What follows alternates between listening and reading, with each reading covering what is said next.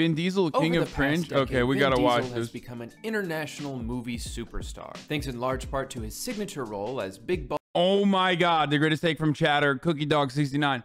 HasanAbi, chat is pogoing, but this is literally them whenever a woman shows up on your stream. Straight up, dude. Thank you. Check yourself, chat. This is how you behave half the time.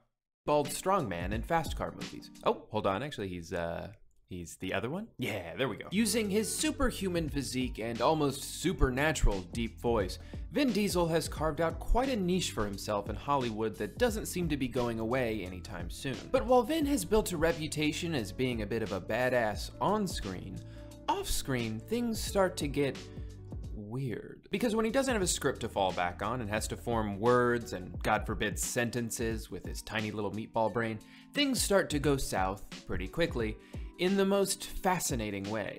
I know for a fact that he cries and like tells people that he's hooked up with about his like poetry and shit. Like actually, as a matter of fact, I'm telling you, okay, that he, you know, it cries and like sings songs after he has sex with people that he does not know that well. When did this turn into I love you? But to understand who he is now, we must start at the beginning. Vin Diesel was born in... Not toxic masculinity, dumbass. It's weird if you don't know the person that well and you're doing that to a person that you don't know that well. In 1932, inside of a burning building, his father, a camel, worked in the famine industry, which was thriving at the time. You know, maybe I don't need to do a video essay for everything. Brush tool and... perfect. Hey guy, welcome back to the first and only channel on YouTube where, as you can probably tell, I moved. Diesel stuff, okay. Or the last witch hunter, for that matter. Now that I think about it, I'm pretty sure the only Vin Diesel movie I've seen is The Pacifier, the 2005 Disney... I've seen this. I've seen that movie. Classic where he plays like a Navy... I watched that movie pirated. Like, went to one of those like, you know, black market stores in Turkey.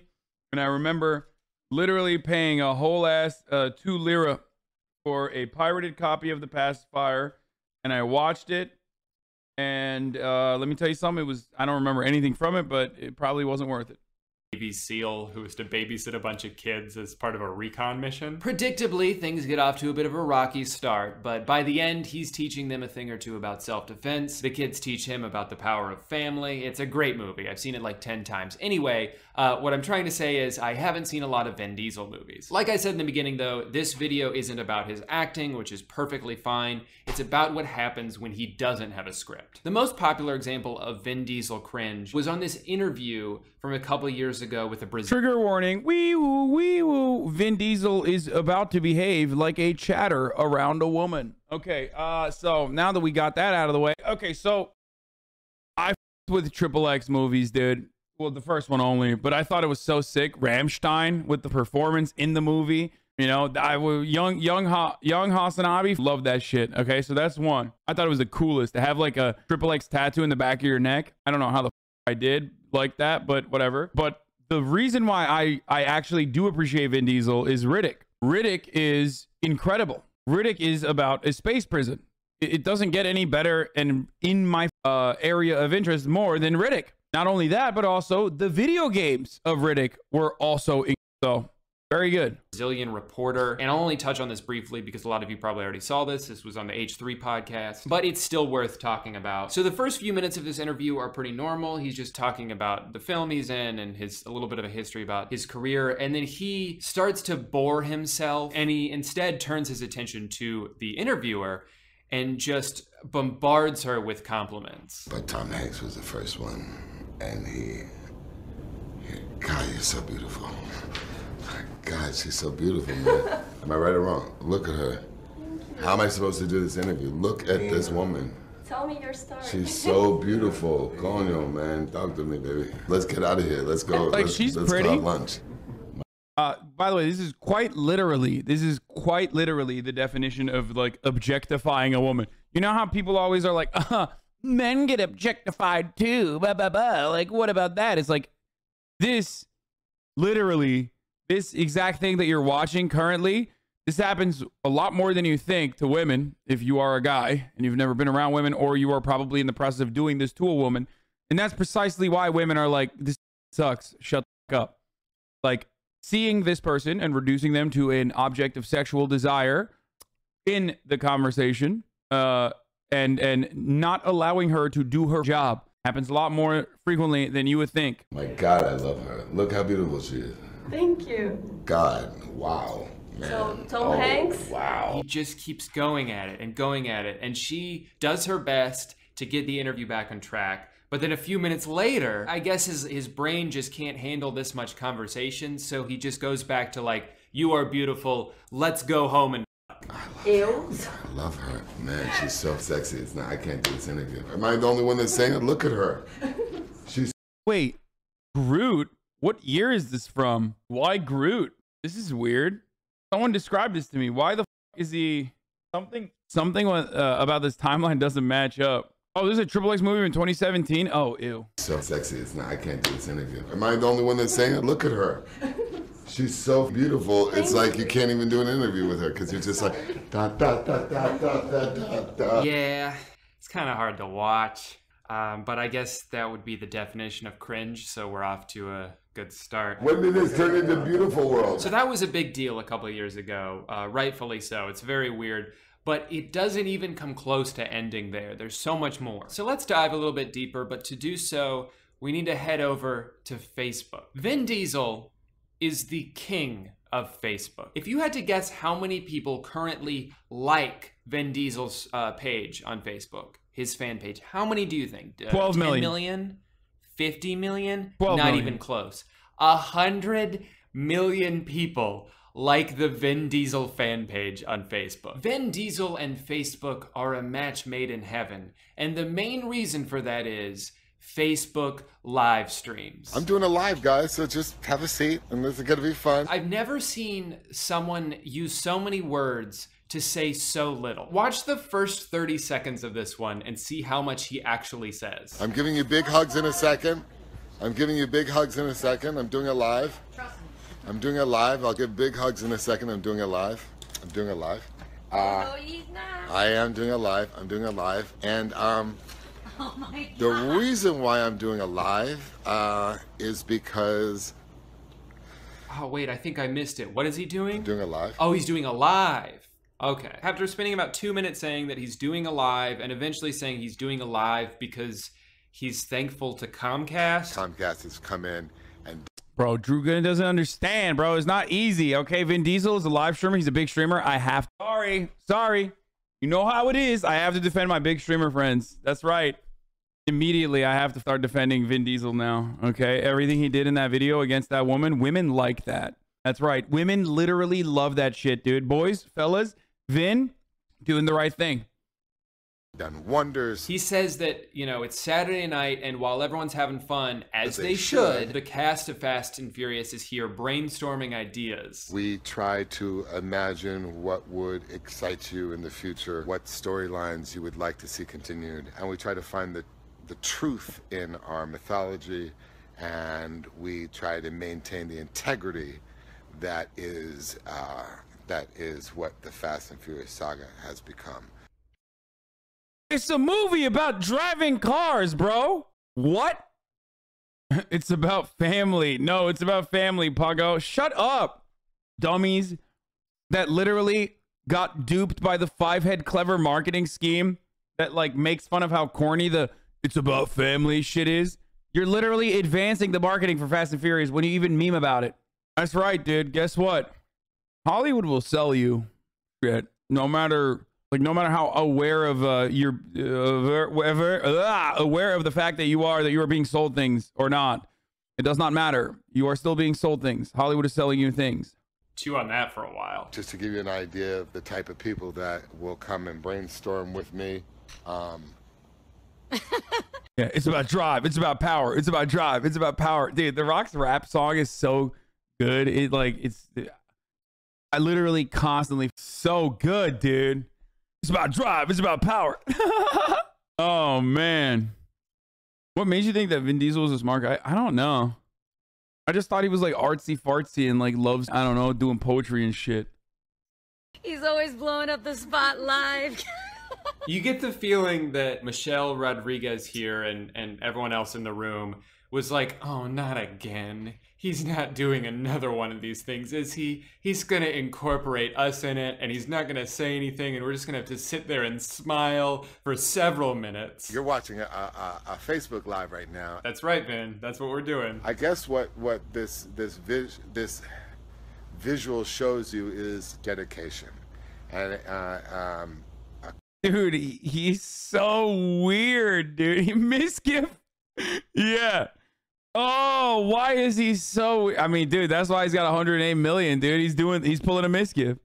commitment to integrity. Commitment to integrity. So this is alive. Oh, it's alive. I wasn't sure.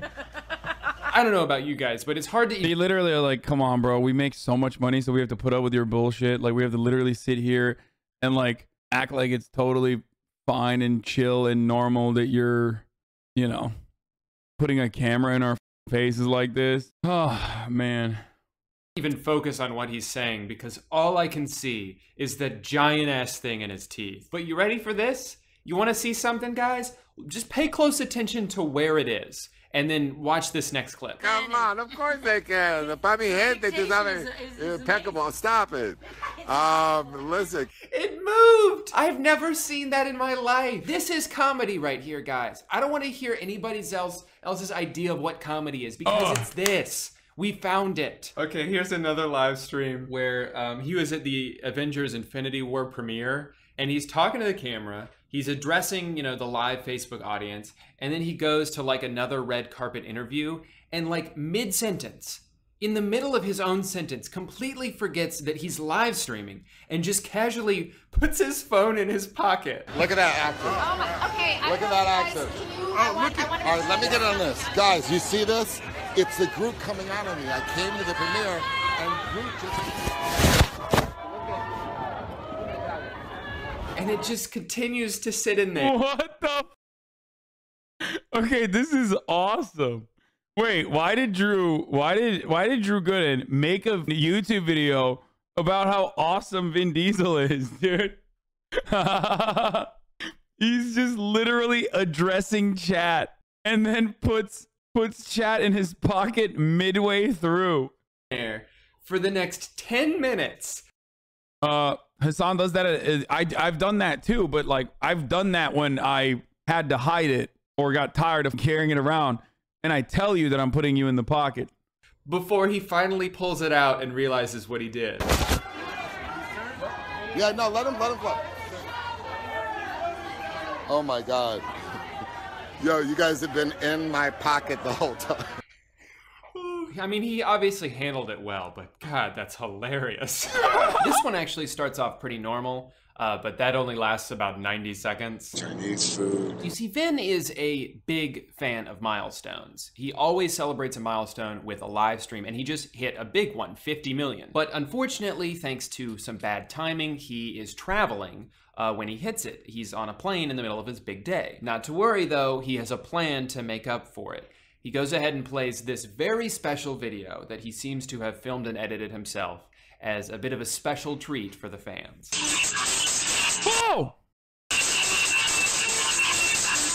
I mean, don't get me wrong, his silhouette looks very sexy, but God, did he not listen to that? What the? Edited himself. Okay, I was worried. I thought it was a TOS. Special treat for the fans. Wait, why is he doing this as his like? Why is this his 50 million celebration? This is so funny, dude. I mean, don't get me wrong, his silhouette looks very sexy, but God, did he not listen to that audio Is he all 50 million? Like, is that what he's doing? beforehand? So that goes on for about 5 minutes, and then he gets back to himself and says this.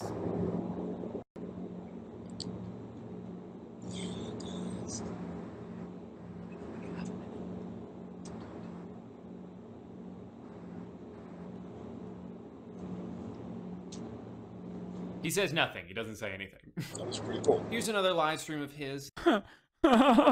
Wait, what? that was apparently right before he was going on Jimmy Kimmel. Nothing too crazy to see here, except 60% of it is upside down. There is one pretty weird interaction here though, when he's talking to these football players backstage.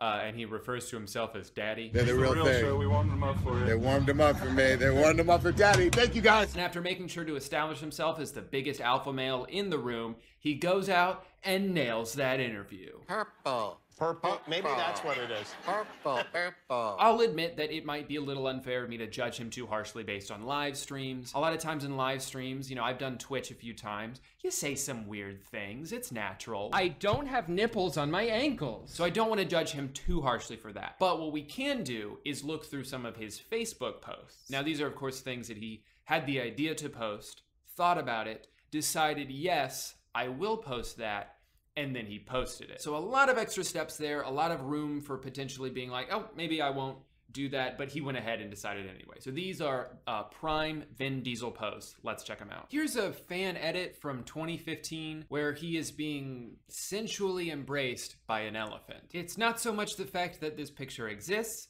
but the fact that he chose to put it on his page. Thank you, world, for making the— This guy's shitting on Vin Diesel, maybe rightfully so, but he's literally not any funnier, lol. How can you be funnier than the king of comedy, Vin Diesel? I don't understand. He's literally the funniest person on the planet. Yeah, of course Drew is not as funny as Vin Diesel, who is straight up the funniest person on the planet. I feel a bit sad for him, though. The Rock came out of nowhere and took his Hollywood spot, farce pure in every regard. Yeah, that is true. That is true. The Rock did really cuck him out of his, like, big Hollywood dreams. I mean, he's... Poor him. He's just gonna literally, poor guy. He's gonna have to live with, you know, a couple $100 million instead. He gets Marvel money for saying 2 lines in a movie. That's true. Imagine noticing all these Vin Diesel posts and making a video about them. What? Yeah, he's just a silly little multi-millionaire dude. Damn. Even HasanAbi even thinks his jokes are lame. Bow down to Vin Diesel like that. Yeah. Okay, let's keep going. The new XXX, The Return of Xander Cage, the #1 movie in the world, is the caption to this picture. I'm not sure I see the correlation. To accomplish great things, we must dream as well as act. Great quote, great picture. What's up with the elephants? Is with him and elephants? I don't understand. He's got some really good self-quotes that he's used as cover photos, like this one. Well, love motivates me in everything I do. Vin Diesel. That's a perfectly good quote, but why even include the well? It's like he had to think about it for a second. Well, love motivates me in everything I do. Protect our sacred places. And then it's a picture of him standing in front of Stonehenge. Guys, you've gotta protect Stonehenge. Have you seen those rocks? All stacked up on top of each other, all funny like? We gotta protect them. Don't mind me just casually skipping past 3 consecutive photos that heavily feature elephants, including this one where I suppose shirtless Vin Diesel is protecting New York from a giant elephant? I don't understand. And then finally we have this one from 2012 captioned Angels. And then it's, well, I don't even know what to say about this. What is happening? Like, I don't understand. Who is it? Like, is this like his mom? No, this is not schizo posting, chatter. This is grandparent posting. This is the type of shit that your grandmother would post. Then again, it's from 2012 when you think about it. So Vin Diesel seems like a pretty wacky guy, but it doesn't stop at internet videos or funny memes or live streams.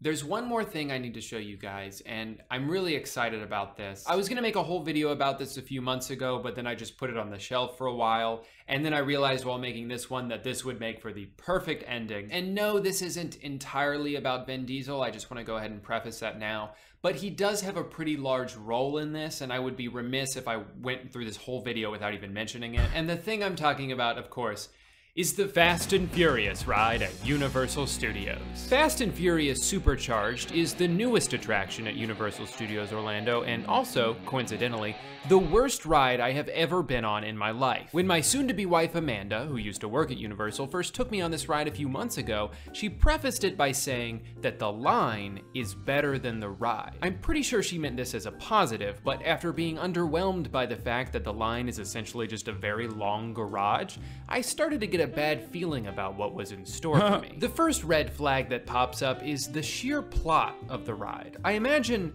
between all 75 of the Fast and Furious. Dude, this ride is so bad. The funniest thing about this ride is that it is a gigantic self-report. When you say this ride is so bad, it implies that you went to Universal Studios in wherever the fuck it is in Florida. You saw that there was a Fast and the Furious ride, and you thought to yourself, oh, hell yeah, I'm going to watch this. I'm going to be on this ride. I would love to be on this ride. Okay. And then you thought, wow, I was underwhelmed by this ride, implying that you had an expectation for the ride that was relatively high and that it did not meet your expectations. Every part of that process makes you look worse. The only acceptable or appropriate way to get on this ride is if you're like, I want to clown on this shit and I want to see what's going on. This is the worst ride on the planet. My dad really wanted to go on. I didn't have a choice. Movies, they could have found one exciting storyline to be the centerpiece of this ride, but instead, here's the plot. You and the rest of the people on board are on a party bus, and you're on your way to a party. But right before you get on the ride, you find out that the FBI is here to raid the place. They never say why or what the FBI is trying to find. I guess it's us? They're trying to crack down on us having fun? I don't know, but like, that's the plot of this ride? Why not just, I don't know, do a race? And then we could just drive fast. That would be fun. I'd want to ride that. Instead, you spend— Okay, that. I love this ride. Oh my God, Drew's a hater, dude. This is the greatest ride of all time. What the why? It's so disastrously unimpressive. I love that. I don't know why. I don't know why they did that. Why did they choose to do that? Toddlers losing their mind. Dude, it was such a weird experience. Being honest, this is accurate. Wait, really? The entire 6 minutes sitting on a slow-moving bus watching the ride. This isn't ideal for a theme park attraction, but it wouldn't be the worst thing in the world if the thing you spent the whole ride watching wasn't a total cringe fest. You're under arrest right now! I've seen bad acting at theme parks before, but good God, I thought these guys were professionals. We don't work for nobody. Oh yeah, there he is. There's my guy. Driver, move that vehicle. He seems really happy to be a part of this. Also, what the— What? Oh my God. What is going on, dude? Oh. After the disaster? This is the greatest. Oh, this is the greatest thing I've ever seen.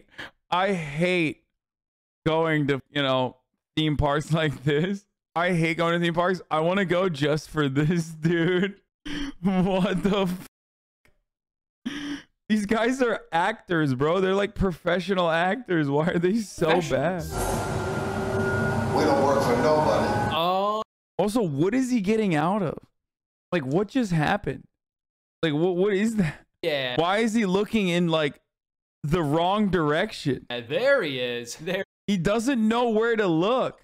He literally does not know where he's supposed to look. Wait, I'm gonna run this back. Professionals. We don't work for nobody. Oh yeah, there Oh my God. he is. There's my guy. Oh my God. They are being lifted up by a platform in the garage. This part of the ride is at a party in the garage. Dude, why do you know that? Oh, I'm so glad you know that, though. Oh my God. Oh, I love this. I love everything about this.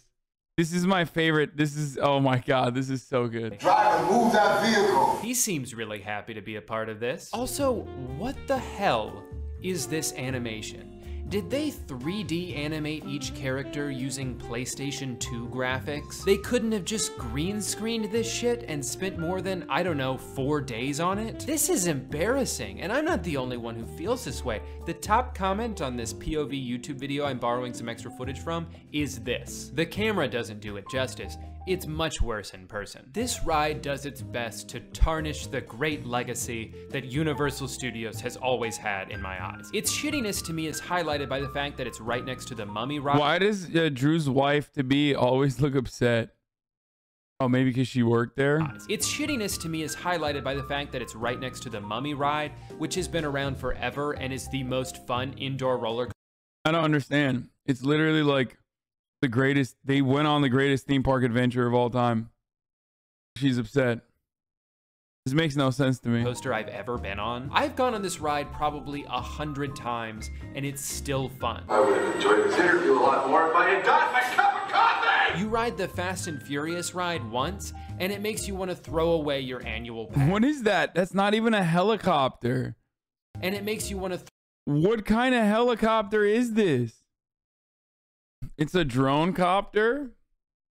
throw away your annual pass. I don't know how much they care though, because they could have put literally anything here and it would still do its job of showcasing a few cool cars and the ridiculously overpriced merch, including this entire section of signed paraphernalia by Michelle Rodriguez. Anyway, I'm getting off topic. This video is about Vin Diesel, and as bad as this ride is, it does do a good job of saving the best for last. You see, I was pretty disappointed coming out of the ride until I spotted my hero, my knight in shining armor, Vin. It's crazy he has the time to stand perfectly still all day long considering all of his movies that are coming up, but I'm so glad he does. Best day ever. Yo, that's silly, bro. That's not actually Vin Diesel, dude. I don't think he realizes. Well, that was fun. I gotta do that again sometime. So, what was your favorite part of the video? Yeah, that was pretty funny, but my favorite part of the video was the ad read. No shot, but at the top of the hour, there's a 60-second ad break on this broadcast, and I totally forgot to run it, I think. Or did I run it? Wait, let me see. You might be saved. Nope, at the top of the hour, there's a 60-second ad break, and I totally forgot to run it, which is why I'm going to run it right now, 34 minutes late. It says the last ad I ran was 2 hours ago.